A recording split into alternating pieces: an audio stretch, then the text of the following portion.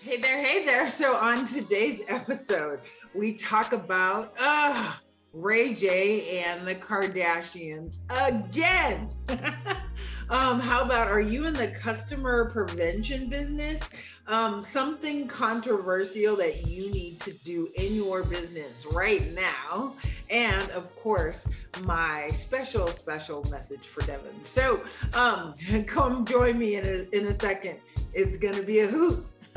Here we go. Let's go. Welcome to the $1 Million Equation Podcast, a podcast about the easiest, fastest way to build $1 million business based on the best-selling book, The $1 Million Equation.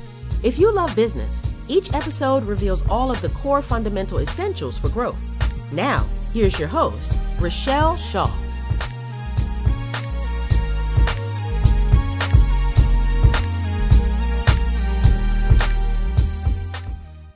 Hey there. Welcome to the $1 Million Equation Podcast. My name is Richelle Shaw, and I'm your host. And so I've been in the entrepreneurial space for over 30 years. So I only had one job in my life, and then I bought the company and bought and sold 4 different businesses since then. And I've been coaching entrepreneurs for the last 15, 16 years. I've coached in over 9 countries. I've spoken in over 8 countries, helping entrepreneurs build their own $1 million business. I wrote the book, The $1 Million Equation, The $1 Million Equation for Doctors. And my new book that's coming out here in a couple months is called The $1 Million Equation for Startups. And I'm just having fun. Now, looking at everything that goes on in the world and relating it to business, I often call this my love letter to businesses. This is where I just give back and have a whole bunch of fun. So I hope that you are enjoying it. If you're watching it on YouTube, please subscribe. If you are downloading it anywhere you listen to podcasts, please subscribe and rate it. Let me know what you think. If you think I suck, please say that too, because that's the only way that I get better. Let's just have a good time. I love saying so don't Toastmaster me again and tell me, I said it 36 times. It's just a holding word to get to, stop it, right? And that leads us to today's episode in what's going on in the news, right? So a couple days ago, I read a story about Ray J, the singer. He is Brandy, the R&B, huge artist back in the 80s and the 90s. And so Ray J is her brother. Okay. And let's kind of connect the dots in this puzzle if you don't know. So the Kardashians, what really rose them to fame was 2 things. Number one, when OJ killed his wife, or was accused of killing his wife because he wasn't convicted. But when OJ did it, right, one of his lawyers was Robert Kardashian, and he was Kim and the crew's father. So that was the first thing that kind of made them rise to fame. And the second thing was that Kim was the stylist to Brandy, right? And so Brandy sang, I want to love you down. Yeah, cool R&B song. And so Kim was her stylist because she had style back then. Well, Kim also had a relationship with Brandy's brother, Ray J. And that's who the whole sex tape leak was, all Kim and Ray J. Okay, so now I'm sure you know who I'm talking about, right? Okay, so what does that have to do with business? So, funny story, right? Here we go. So now that the Kardashians are no longer on the E! News network, they are now on Hulu. So how do you get people to watch the show, right? So Kris, who is the mastermind of it all, Kris Kardashian, who has been married several times after to Jenner and whichever, but wants to be Kardashian. That's just hilarious. But she decides that we should involve, there's a second sex tape. So we see previews of Kim crying. My kids, what are they going to think? Well, they're going to think that you're a hoe, which, if the shoe fits. Okay. Like, really? Like, are you thinking about that now? Like it's not like you can't Google and find the old tape, right? So what are we talking about? But the best story that came out this week, the best story, was that it was all, everything from start to finish, orchestrated by Chris, Kim, and Ray J.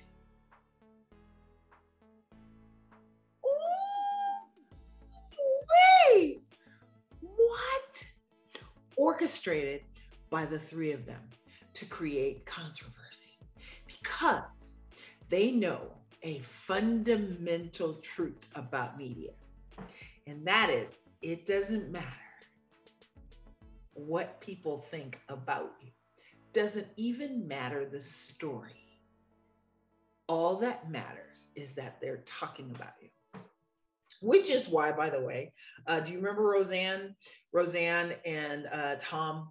Okay, so Tom Arnold. So when they were married, they used to leak stories to Star Magazine. This was before there was TMZ, before there was the internet and stories would break.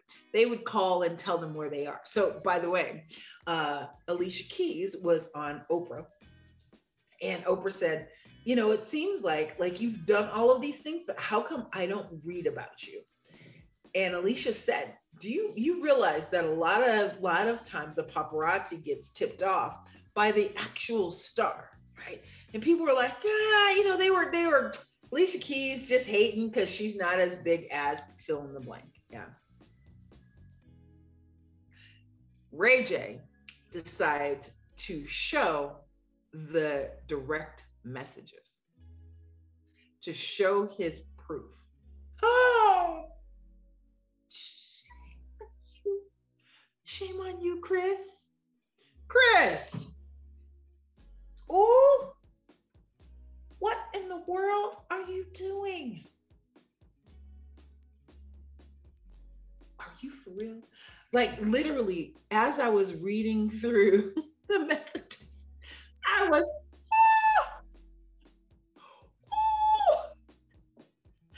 and then I couldn't stop laughing because I realized at that very moment that these folks will do anything to stay relevant, stay in the media, and to build the brand. Anything. And so Ray J's problem was, he said, hey, wait a minute. You know, we had talked about it, but now you're talking about, you know, Kim's denying that it happened. Girl, stop. Just knock it off. Kim's denying that it happened. She's saying that she was asleep and that he was doing these things and that she doesn't understand and all of the hooky loud, right? So that now there can be this brouhaha. So that now people will report the story. And so Ray J goes, wait a minute, this isn't fair. Like, this is making me look like I'm a rapist. Like, come on, man. Like, because they don't care. They will do anything to be famous. But I've got news for you. And I tell you this all the time, and this is probably not the first time or the last time you will hear me say it, is that you get famous way before you get rich. So be careful what you do to get rich. Be careful. So now the kids are traumatized. Yeah. The kids are overwhelmed. You're reporting it on TV. And it was all a lie. Wow. Wow.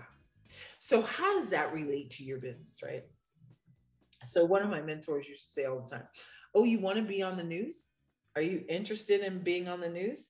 Well, I tell you what, He said, easiest way to get on your news is you'll be on CNN tomorrow. Kill your parents with like butcher them or something and make it gory, and you can be on the news, right? Yes. But he said that as a joke. And I want you just to think about, will you do anything for money?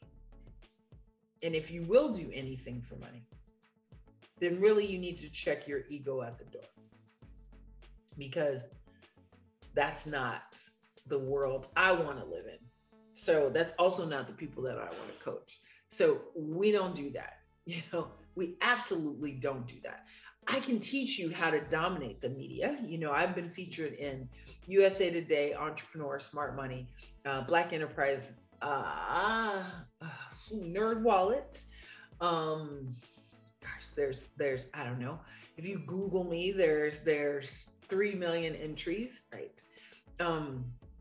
That's not the getting famous just to get famous by getting naked, having a sex tape is not the right way. Let me show you the way, right? And let's go ahead and jump directly into the $1 Million Equation lesson. So as I talked to you before, is that I wrote the book, The $1 Million Equation, right? 9 steps to building your $1 million business, and what I used to rebuild back my $1 million business after I lost it all after 9/11. Never fun, never exciting. Right? So I just want you to think about, how do you go tell your mama she got to go get another job? Yeah, not fun at all. But what it did do is, the reason why I was able to rebuild it back so quickly is that I understood the framework. Right? So many folks that are currently on podcasts are pitching one particular concept, right? But they're not showing you the framework. I like to go deeper and show you what it needs to look like, so that when you understand what those concepts are, what the framework is, then building it is not difficult, and rebuilding it back was not difficult, because I understood what those 9 steps were and how to do them over and over and over again, right? So here was the lesson that I learned. So last week I went to open a brand new bank account. I just recently moved to a new location, to a brand new state. And I said, all of my bank accounts are in a whole nother state. It'd be great to just be able to drive down the street and go open this bank account. So I walk in and I was instantly hit with one of the $1 Million Equation theories that I say all the time. And this is, are you in the customer prevention business? Like, are you making it hard to do business with you? Right? What do I mean by that? Hey, stick around. I'll be right back. Listen to this really quick message talking about where you can go grab the book, The $1 Million Equation, and I'll be right back.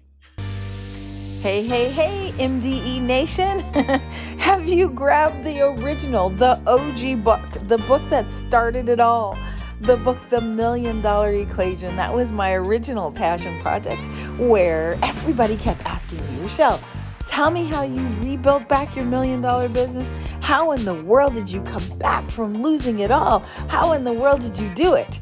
And I sat and I spent 2 weeks and I wrote The $1 Million Equation. So it sounds exactly how I talk.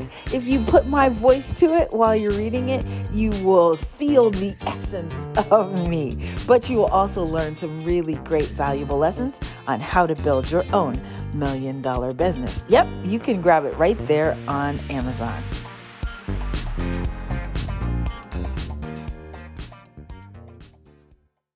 Are you in the customer prevention business? What do I mean by that? So let me tell you a quick story, right? Funny story. I walked into the bank, as I was talking about before we took a break, and I'm there like I normally am, right? Jeans and a t-shirt and flip-flops. Got all of my documents, my articles of incorporation, my EIN number, all things that I need to open the bank account. So I walk in, there's a security guard. Security guard looks like she is maybe 80 pounds soaking wet. Like, what is she gonna do if somebody came to steal, right? And she's on her phone, sitting next to all of the tellers. There's not a soul in this bank. It's 3:00 in the afternoon.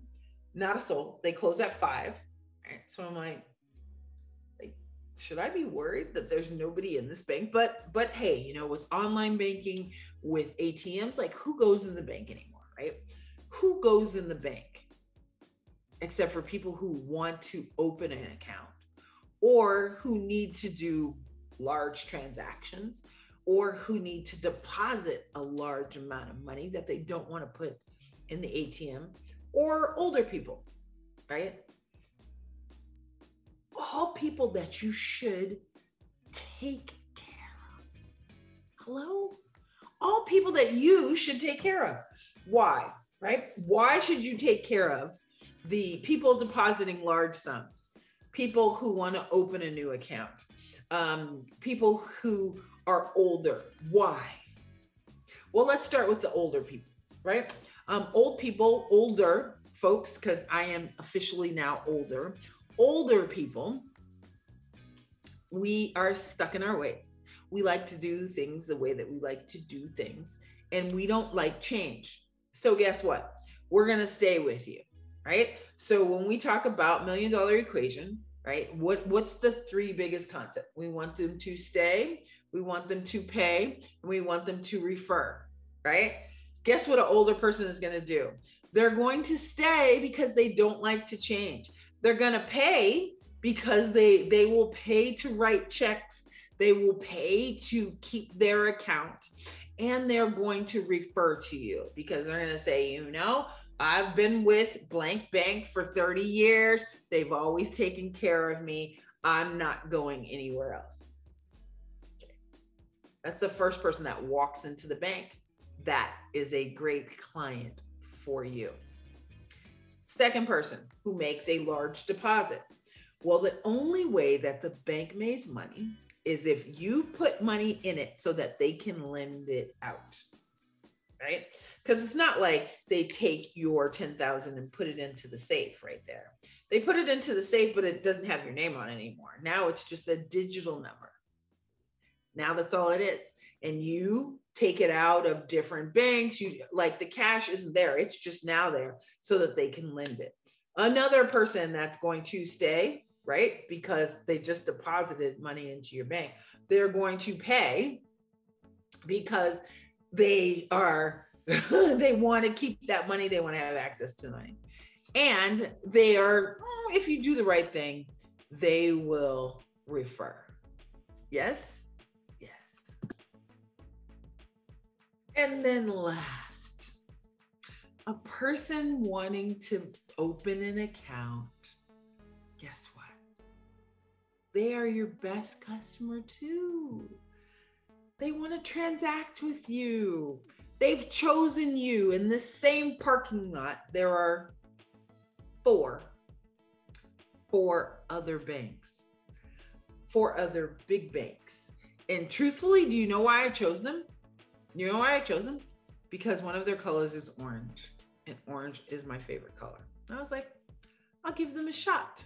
So imagine my first impression when I walk in the door and I understand that quite possibly they're not excited about getting or serving older clients, people who have cash deposits, and people who want to open accounts. So first thing that happened was everybody was confused about the fact that I wanted to open a business account. How are you confused? Then what are you doing here? If you don't understand, like, this is a good thing that I'm here to open a business account. What are we talking about here? Like, I was flabbergasted, right? 2 people behind the teller had to ask 2 other people. Turns out they got a new manager. And the manager was on the phone. So the other gal that apparently was the lead did not come to the counter. She came out the door and said, "You can follow me." She walked across the bank.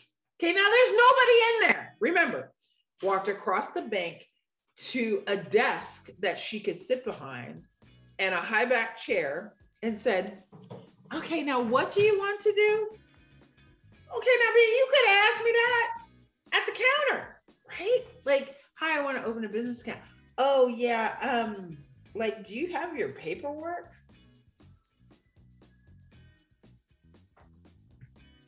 Yeah. "Oh, well, you realize that, in order to open a business account with us, you need," and she rattled off the things that were all in my folder. "Yeah, I realized it because I Googled you. I went online first to see what your requirements were, and I wanted to be prepared. So I made sure that I had all of that before I left my house to come down." Oh, like she doesn't want to open the account. "Oh, okay, well, we have a new manager, and you have to be a certain type of manager to open a business account." First of all, what kind of policy is that? Like what do you have these policies in your business? Oh, we'll wait till we get to your MDE assignment, right? So I'm like, okay, so what kind of manager does she have to be to open my account? "Oh, it has to be in that manager is at this other location, which is 15 miles away, by the way. And but you can't go there because she said for you not to come until Monday afternoon." Well, first of all, remember, you didn't know what I wanted. So how do we know this? So now I'm starting to like, okay, do you not service like entrepreneurs or women or Black women? Like what is the problem here? Like what is the problem? Like, I should never have those thoughts. I should never have those thoughts. So I'm listening and I go, "Well, okay. So what do you suggest?" And she said, "Well, yeah, we're not going to be able to open it today." Okay. Okay, great. Thanks. And so now she realized that I'm leaving. And she says, "Well, here, come here." Now also she's 25 years younger than me. Which, hey, look, I was a young entrepreneur. I built my first $1 million business at 27. So I get being younger, right? But what is that? Why don't you give me your documents so I can get them ready for next week? No. She was like, "Huh? Like, why wouldn't you give me your documents?" Well, because number one, it doesn't sound like you really want to open a business account for me. And number two, I'm not sure that I want to open my business account here after this. Like I'm just shocked, flabbergasted. So all of a sudden, here comes the new manager, and she says, "Can I talk to you for a second? Please, like we want your business."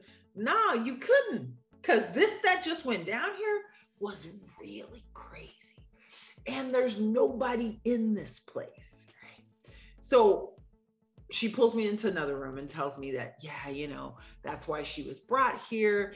And I said, "Well, how unfair? How unfair?" Because if it were me, like none of these people could work for me. Like they would all be fired. You've got a rough and tough road ahead of you, which is what I said to her. Here's what I want to ask you. And this is your MDE assignment for this week is, do you have some of these hurdles for people that they have to jump over in order to give you money?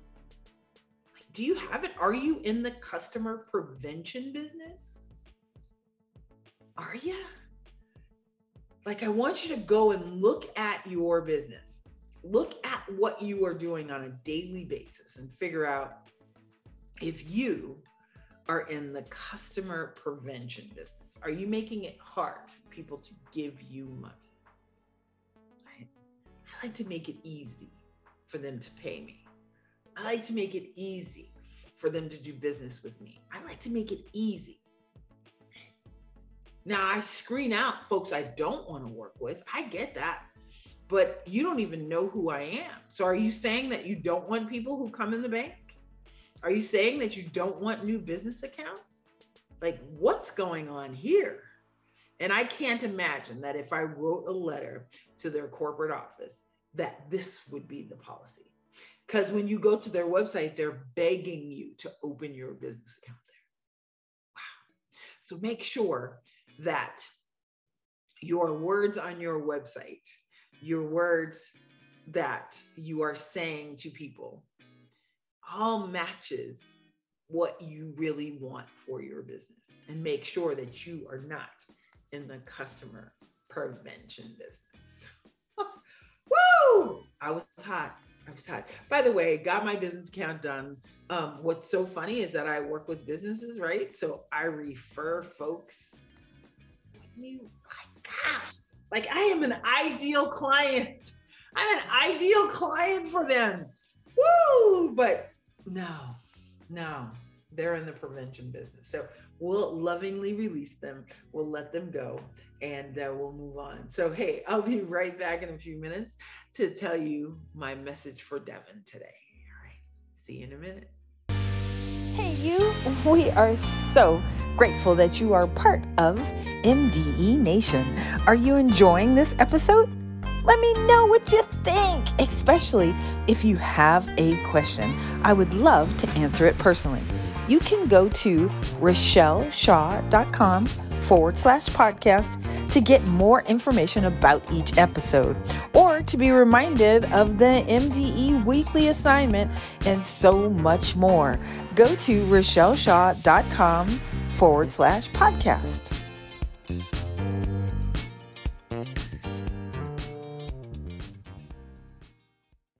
Hey. So we're back. So my message to Devin, right? So every week I always want to make sure that when I'm recording my podcast, that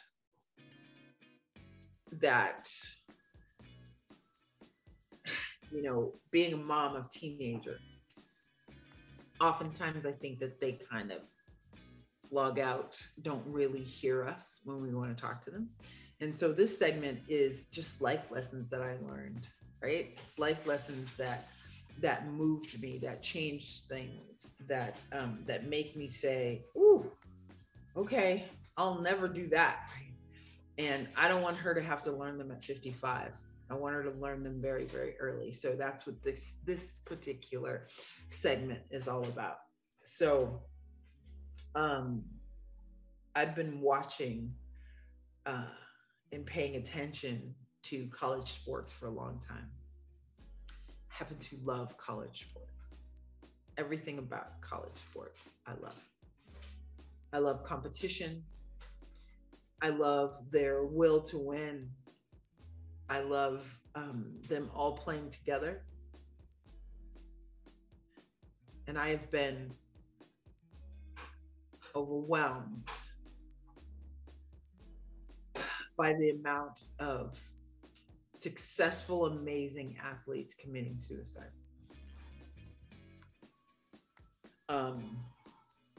Elite athletes that have been training their whole life,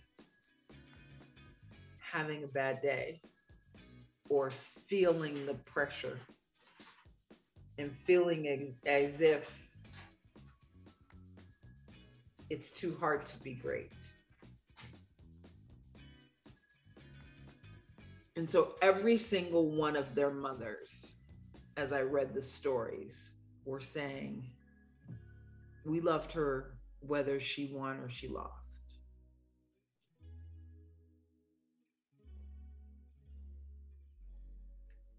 And the pain in their voice was unimaginable. And so the lesson for Dev this week is all about that pressure to be great. is only outside pressure, right? And guess what? Outside pressure does not count.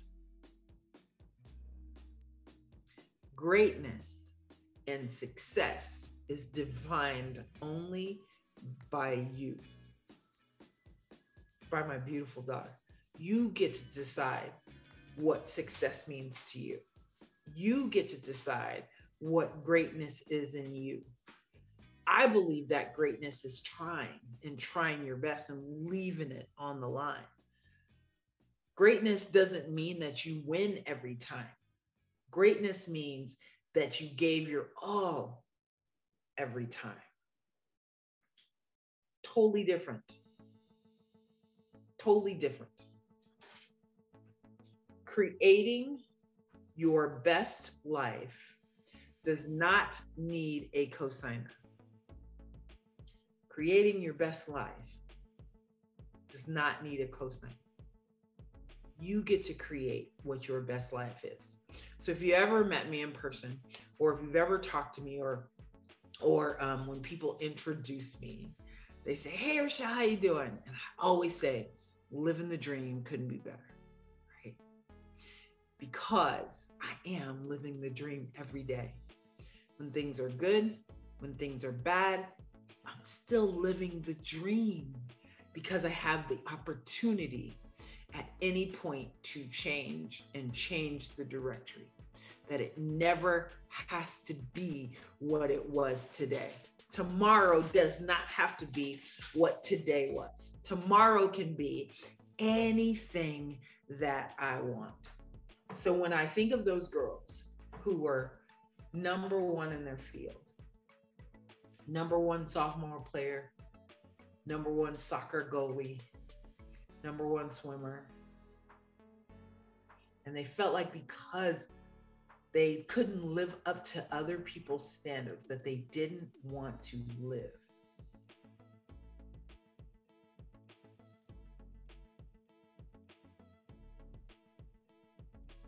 My heart breaks for them. We are all created in God's light, so different. And our differences are so that we can accept other people's differences.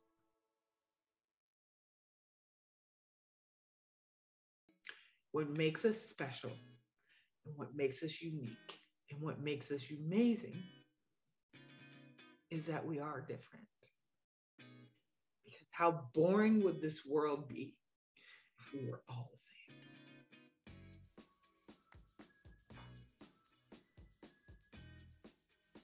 Tomorrow does not have to be like today. You get to choose. You can change anything. Who would have ever thought I could come back from $100 million loss? But I did. Who would have ever thought this little black girl from a small town in California that's not LA could own one of the largest telephone companies in the world? But I did. Could write 4 books after getting Mrs. Vinicotter wrote on my English paper, "My God, you murdered the verb to be." None of that matters. None of those opinions matter. So what did Dr. Seuss say, right? So those who matter don't care, and those who care, don't matter. I don't care about that. So please know that your life is worth living, and you can create whatever life you want, and that best life does not need a cosigner. My name is Richelle Shaw. I'm the author of The $1 Million Equation, and I love you for free. And this life is about making a difference. See you next week.